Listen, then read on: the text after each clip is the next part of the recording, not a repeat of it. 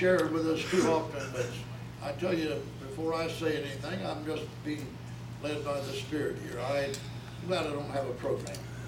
You can never tell what Brother Marlowe is going to do because I wait on the Lord.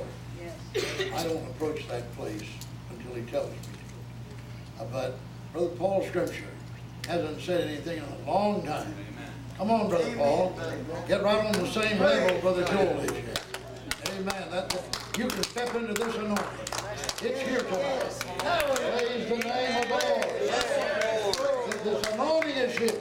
How many can feel the anointing of the Lord? The anointing of the Holy Ghost. Let him bless you. Let him bless you. That's right. Praise the Lord. Praise the Lord. Praise the Lord. Appreciate so much the words of Joel tonight. Lifted me up, touched my heart. These are words of life, and if you'll take them to heart tonight, he'll do something for you. They'll do it. It'll do something that'll lift you up. And I appreciate the opportunity that I have, as Brother Joel said, just to be here. Yes. Just to be here, because I came from a long way off. Yes. The journey, the way that brought me here, it was a long journey. And it was a long way around. I listened to a testimony of a sister not too long back that she'd been born in the church and raised in the church and had never been out in the world at all, and how wonderful that was. And I didn't have that opportunity. I grew up and I went through all the different things, and I experienced all the things that the world had to offer, and I went that route. And I think each one of them, you can't really say that one of them is a greater testimony than the other. Come on, because Paul. If you've been here all of your life and if you've never been out there and dealt with that, well, that's a wonderful testimony. That God's kept his hand over his covering. But if you've been out there and if you've gone through some of the things that the world has, and if you've fallen short and you stumbled, and I try to stay positive, and I always have a saying that if I fall down and I stumble and somebody asks me, Brother Paul, how are you doing? And I say, I'm either up or I'm getting up. Amen. So I'm not going to admit that I'm down. I'm never going to admit that I'm down no matter what I go through. And I went the other route, and I experienced all that kind of stuff. And that's all it is just stuff. And Brother Joel said it's temporary. It's not eternal. It may give you satisfaction for a moment, just for a period of time.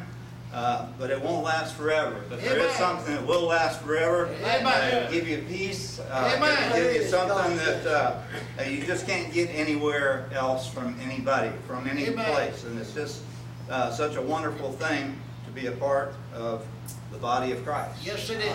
And whenever you finally get that revelation, just how incredible that is, what it is to be what the body of Christ is. And I look back upon this month, it's 37 years that the Lord brought me this way. Next week will be 37 years that the Lord brought me this way. And I didn't learn everything at once, and I certainly have a long ways to go. I've got a lot of things to learn still. I heard Brother Marlowe say that again the other night, that it's always impressed me so much about the Word of God and how much he knows from the Word, that he would gladly trade all that he knows in this book for all that he doesn't know and get the better in the trade. And that always just amazed me so much, because I just hear him just rattle off whole chapters, and it was just amazing to me. I wanted to be able to get that Word in my heart. And we practice that in our church. We practice that in our Christian school and our young people over here. Every morning we do our pledges and we say, "Thy word have I hid in my heart, that I might not sin against thee." Because you can take this away from me one day, but if it's in here and if it's real, then I've got something to stand on. I have power that nothing can overcome. There's nothing that can conquer me. There's nothing. Doesn't matter what I go through. Dealt with some stuff, health issues lately. It bothers me not to be able to stand here in a suit, not to be able to fit clothes properly and everything. Doctors are dealing with this and that, but I'm not going to get bogged down in that. Amen. Try not to look too much like a bum if I can at all get by it. But Look good. I thought when Brother Joel was blessing us with those words and lifting us up. Once you lift it up by the I'm encouraged.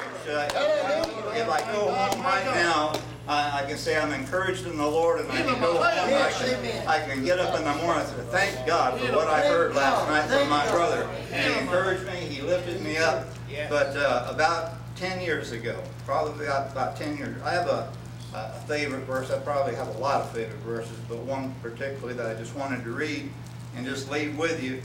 I was going to give a little bit of my testimony, but I want to go wherever the Lord leads, because as I said, I've gotten revelation since I've been here. The first one that I got when I came here 37 years ago, Brother Roberts was still alive at that time, and he was very feeble, but I did have the opportunity to hear him stand in this pulpit once or twice, and I heard him say, as he was preaching, as I've heard my pastor say so many times, watch the Spirit, watch the Spirit.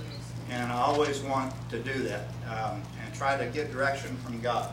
Yes. And whichever way He's trying to take me, I don't want to go down the wrong path. So I'm kind of just wanting to be led of the Lord here and not be too lengthy and not go into an area that wouldn't tie on with what Brother Joel said. But about 10 years ago, I had my Bible was falling apart, and I get maybe about 5 years out of the Bible. I don't know if that's good or bad or not. I don't know how many you guys get, but about 5 years, and so mine was just kind of getting kind of ragged. And Brother Joel, he had this awesome Bible, and it's a King James Bible, but it's a study Bible. It's a Matthew Henry study Bible.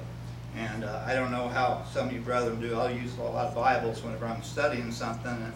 And lately, he's been touching my mind to dig into his Word and to seek out some things, and that he would help me if I listen to the ministry and listen to the elders and study on my own, that he would give me things that he's never given me before. I believe it. And he would give me things that maybe I can help somebody with, just like they helped me at one time.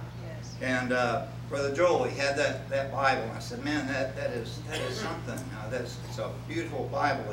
It's got so much commentary and just so much study material in it. And my Bible was kind of ragged and falling apart and everything. And that's all I said. I said, can I see that just for a moment? And I was sitting next to him at the time. I think I was sitting by Brother Joel. And I came to church. I think it was the following week, I believe. And Brother Joel wasn't in service that night, but Brother Don Norman, who was working with Brother Joel, he came over to me and he gave me a box. And in the box, I took it out and I opened it up, and it had this Bible. And I said, what is this, Brother Don? He says, it's a Bible and it's for you. And I said, well, thank you. So, well, it's not for me. I said, well, who is it from? He said, well, I'm not supposed to tell you that. But I knew who gave me that Bible. I knew who sent me that Bible. And I appreciate this Word of God. I appreciate this Word of God. The Lord told me, gave me, I guess you could say it's a prophecy. This will be the last Bible that I'll need, right here. I put it away, and I didn't even want to take it out and use it for so long after I had it, just because it was so beautiful. And I didn't want to crinkle the pages, and whenever I get to working with the Bible, I start marking through them and making notes and everything. And I didn't want to do it, but it's a couple of years ago, he said, it's time to break it out.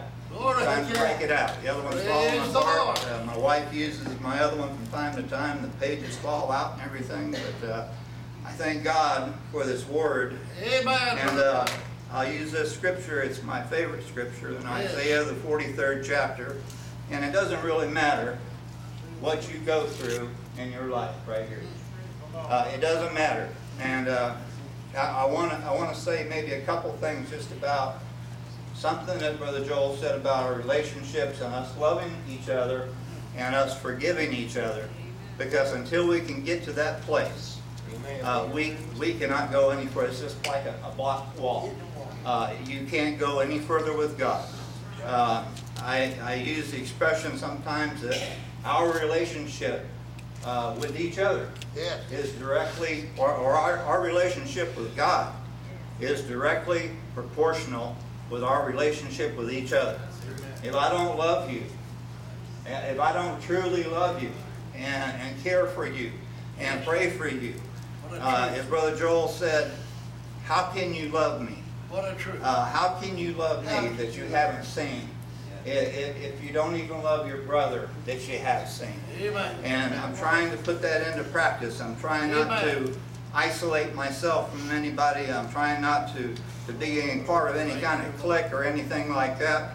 But just, I want to love everyone. And I do love everyone. I love the church. And I love everyone that's always prayed for me through whatever it is. Yes, and yes. I love each and every one of you. Yes, But, yes. Thank you, Lord. whatever you go through, it's a temporary thing. And we have these things, and it's the way that we go through them that gives us strength. It's how we go through them. And I look back and I read the book of Job again the other day, and I read through there, and how he went through everything that he did, but yet, he didn't blame anything on God. He just said, "Blessed be the name of the Lord," and God blessed him. I forget how many times more in the end than what he had in the beginning. But the 43rd chapter of Isaiah, and think about this, and think about this tonight. If you're dealing with a problem in your life, and maybe you have some kind of sin or something that's hidden in your life. Maybe you have a sickness or an illness in your life. Maybe you're struggling with something. Maybe you're having a financial problem. Maybe you're having a spiritual problem. You're just having a tough time just getting through and touching God and having Him touch you. And there's nothing like, as Brother Joel said, that relationship. That relationship that you have with the Father.